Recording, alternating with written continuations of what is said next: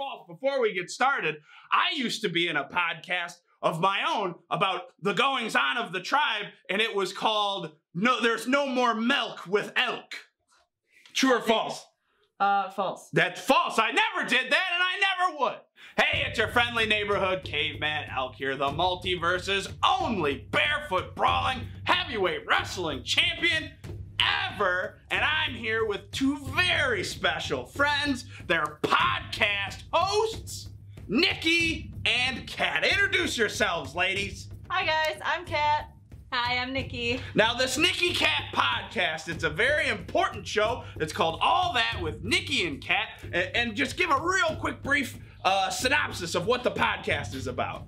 So we run a podcast. Our episodes come out every Tuesday, and it is health and wellness based, but we also have a very strong backbone with personal growth. So we have guests on every so often to just kind of real people, real stories, real relatable is definitely our slogan there. So today we're gonna take a look at a great fight scene from the Jim Henson classic Labyrinth. It's gonna be a big war scene. There's gonna be rocks, there's gonna be ghouls, there's gonna be Bigfoot monsters. It's gonna be great. Another real quick thing, true or false, if I was a Muppet, I'd be Kermit the Frog. False.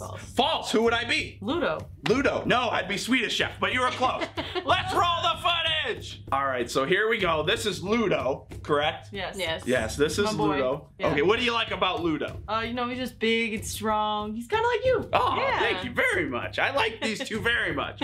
Nikki, who's your favorite character in this thing? Probably Ludo. Ludo, Yes. he's great. Yes. He controls the rocks, I Yes. understand. Yeah. Yeah, he's very good. He looks like a very big, powerful guy. I'll tell you what I like about Ludo right off the bat. His fingers. Now, I don't know if you've seen the Elk Show, but I'm very partial to having super fingers. Ludo has 3 very strong fingers, which is much better than being a human being. Yeah. So here we've got some cannonballs being shot by the little fellas. Now, these little guys have armor. Do you think that this armor is gonna hold up against the rocks and this little dog person here? I feel like their armor's pretty good considering their body shape. Correct. There's definitely some holes in there. I think they managed to find the holes a little bit. This is one of my favorite movies, so Oh, it's I know one of your favorite movies, huh? Coming. They're gonna get them. Cool. Do you like puppets, or do you just like thinking that you could get your little brother taken away by a Goblin King? Well, my little brother is significantly younger than me. He's 11 years younger than me, so maybe that is that's part of it. Some underlying reason. You heard it here first. You see, the cannonball was a little guy. Now, I don't think that that's a good job for a living thing to have, because you could get brain trauma. I don't know if you're familiar with CTE, but that's a brain trauma that a lot of fighters get. Now, I won't, because my head's made mostly of rocks. I wouldn't recommend it for a little fella. That's not a job that I would have. No, brain trauma is a real thing.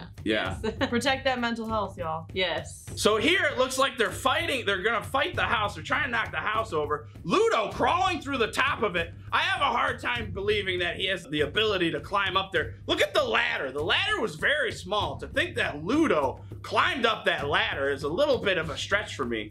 But it was the finger strength. it was the Yes. finger strength. Yeah. Very good. You're learning so much already. Thank you. Yes. Yeah, so another thing that I like about Ludo is his teeth. Teeth are good for biting. It's an underutilized weapon Yes. when you're fighting somebody. I think that teeth, you grab them, you bite their nose off, you can bite their ears off, you can bite their hair. You can do so much with teeth. You can bite their hair. Yeah, I never thought about it like Yeah. So here we got Ludo. He's calling these rocks. These little guys, now they lined up just like a bowling pin setup here.